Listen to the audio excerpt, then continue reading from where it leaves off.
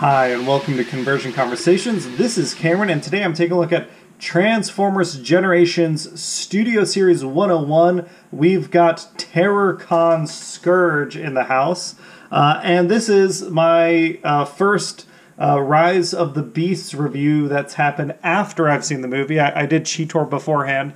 If I haven't been reviewing a lot of these figures, it's because it's been very hard to get my hands on them. This is my second one. But we do have Leader Class Scourge here in a big, menacing pickup truck, not pickup truck, semi-truck looking thing. I do have some issues with it, but I will say right now I'm super excited to have it in hand, specifically because this movie was a lot of fun. It is probably my second favorite Transformers live-action movie after Bumblebee, and the background we get is from that museum fight scene, and I really like that fight scene. That was probably the highlight action scene of the movie for me. So getting that and getting Scourge here, I'm a pretty happy camper. I will say, it does feel, I mean, the sculpting is really good, but the transformation, and then, like, if I'm just focused on the alt mode, this feels maybe a little more like a retail release than what I kind of expect from a studio series. Like, there's little gappy bits here that I kind of wasn't expecting from a studio series alt mode. These pieces kind of, they don't really lock into place, the smokestacks, which is a little disappointing. We kind of just have robot arms hanging out in the back. I was hoping this section would compress a little more. I think I was hoping that this would be a little bigger. But I guess if they're trying to do scale, like, I don't know that I've got anything good to compare to scale right now, but I'll use this to compare my future Rise of the Beasts Studio Series figures. But yeah, I mean, he looks pretty good.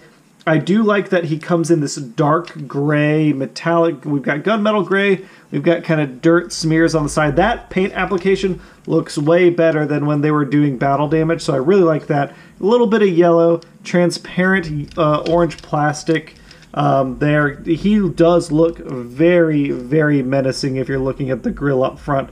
He's got all the badges and stuff. I dig it a lot. All that's there. If you notice, mine, like, it's kind of a fiddly transformation, and getting him into alt mode and getting everything lined up takes some, like, once you get him, you got to kind of twist and compress and things like that. That is a little annoying, but he does roll just fine, and he looks pretty cool. I do dig it overall, despite what I was complaining about. And yeah, in this mode, you know, his wheels turn, and that's really all you super care about. He doesn't have any sort of functional hitch, which is maybe a little disappointing. It comes with this backdrop, which will move to the back as we focus on just the toy.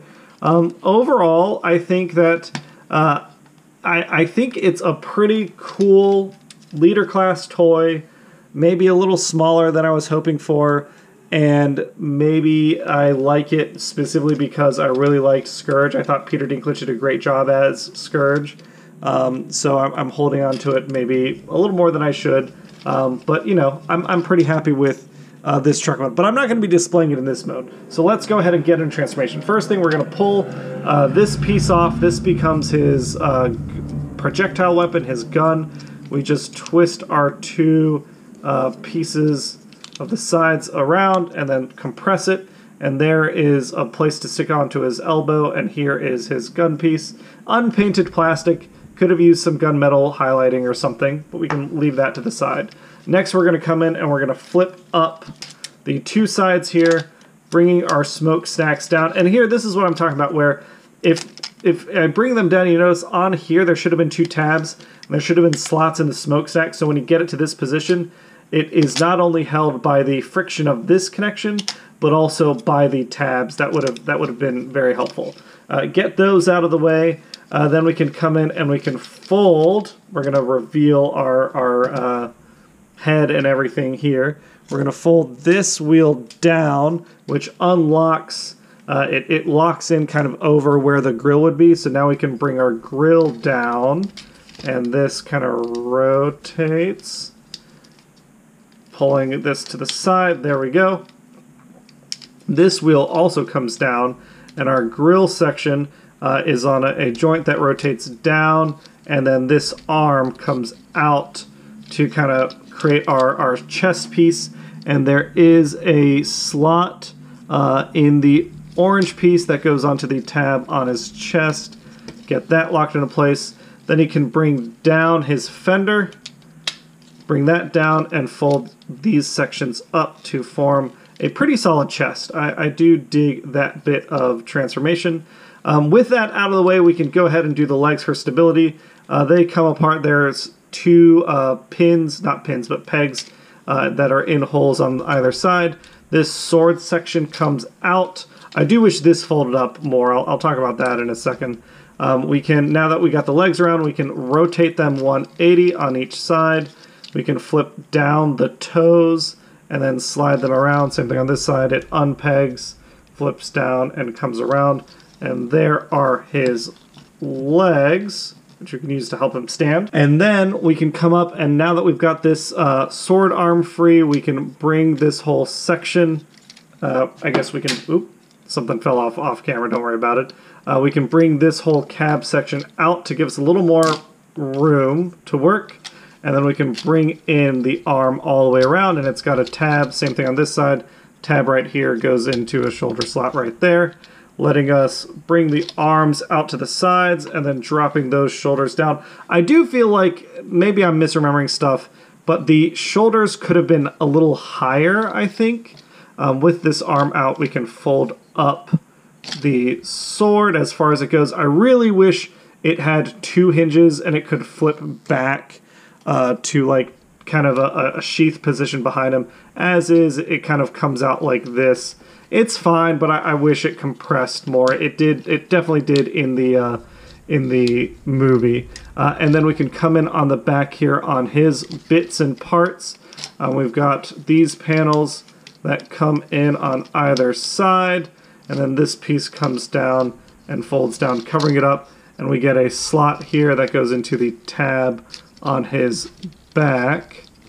I believe there we go. Push it down to get to that slot. And here is Scourge in his robot mode.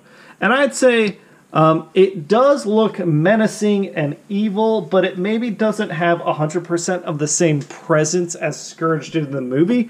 I feel like Scourge in the movie was the very last thing, we're gonna compress those tires. There we go. Those bottom tires sit more flush on his legs. But he feels a little on the skinny side. He's going like toe-to-toe with Optimus Prime in like brawls and fights. And I think I wanted Scourge to be a little bulkier. If they just took like this design and they just widened it by like 10% or 25%, I feel like that would have matched movie Scourge a little bit better. As is, he just looks a little skinny. I wonder if part of it is also his head. His head feels small now that I've seen the movie. I don't know how much of that is just my like impression versus what the actual design was. But as is, I mean, he looks awesome. He looks evil and powerful and dangerous. He just looks maybe a little too lithe. Not like skinny, but lithe. This gun we can also, it's got a tab on the back. We can port that into his butt like so. So he can carry everything on him. And again, if we put him back there, bring this whole thing forward and put him, if you want him looking like this, you know, you can have him with a freshly murdered Bumblebee on this display background, and that would be pretty cool. Overall, like, I like it. I think, again, just, it doesn't quite look right in robot mode, and it doesn't quite look right in truck mode, and that's what makes me think, like, it doesn't 100% feel like a Studio Series design, because I felt like they were going for as much accuracy as possible. In terms of posability, though, he's pretty rock solid. We've got, you know, two joints on the head. We've got this top joint on the head, and we've got his mask. The mask doesn't come off, which may be a little bit disappointing, but I thought he looked way cooler with the mask than without it. We do have extra waggle on this little neck joint, which again could maybe have been a little wider. We've got shoulder articulation. You got to kind of move the backpack out of the way with, but it goes 360. The shoulder can go up all the way, no problem. It does have bicep swivel It does have an elbow. This hand can come out. I do wish, here's another thing, I wish these were jointed so that they could, you know, collapse and fold in a bit more instead of just being soft rubber. This arm, same exact articulation. Again, this blade can come fold up into his hand, which is neat, but I wish it folded back more.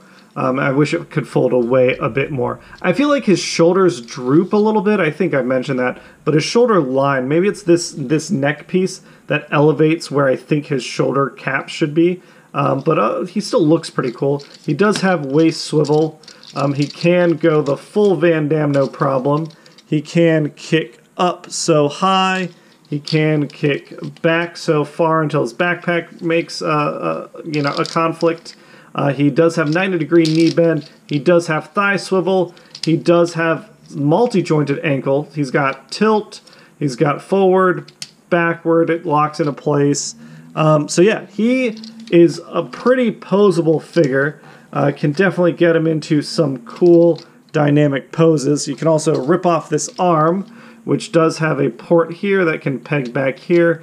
I do wish this stored away a little better. Or, in fact, I'll show you what I really wish. Store it back there. This piece can come in. It's got a keyed slot that can slide right onto his bicep.